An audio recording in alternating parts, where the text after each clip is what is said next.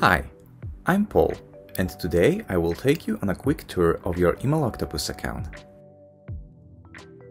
Let's start with your dashboard, which is the main screen that gives you quick access to all our features. If you're new to Email Octopus, you'll need to create a list to store your contacts.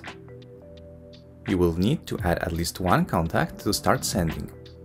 If you don't have a list yet, it can be your own email address. And if you do have a list, you can import it from a spreadsheet.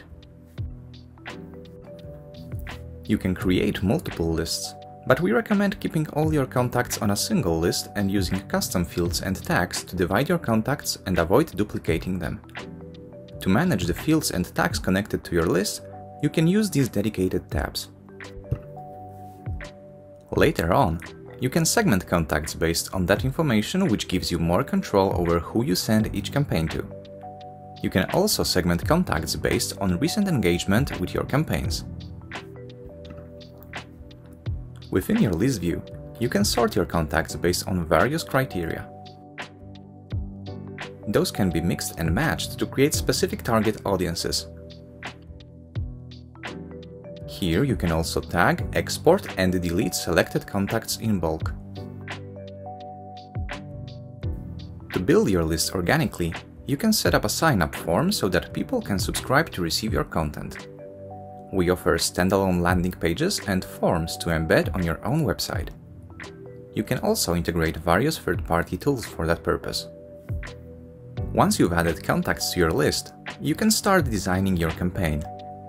In the Templates tab, you can create a template that will act as the base for your campaigns, or you can choose and edit one of our own templates too. For most people, we would recommend using the drag-and-drop editor. If you plan on using your own HTML code, use the classic editor instead. Once you're happy with your template design, you can start setting up a campaign. Campaigns are emails sent to your whole list or a segment of contacts. They can be sent immediately or scheduled to be sent at a later time or date. You can also use automation to send emails. Those are trigger-based, specific for each contact, and allow you to create welcome emails and more advanced automation scenarios. For example, you can automate a different welcome message based on what your subscribers said during sign-up. After sending your campaign or automated email, you will be able to view its performance in the Reports tab. We collect metrics such as opens, clicks, bounces, and unsubscribes, and you can export all this data with just a few clicks. In the account settings, you can perform a number of actions. For example, you can edit your account details, add new sender emails and domains, or manage your plan.